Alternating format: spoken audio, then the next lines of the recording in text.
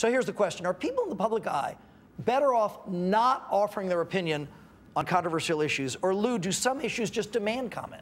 Well, he's on there as a private individual, so I mean, I fully defend, you know, his right to free speech.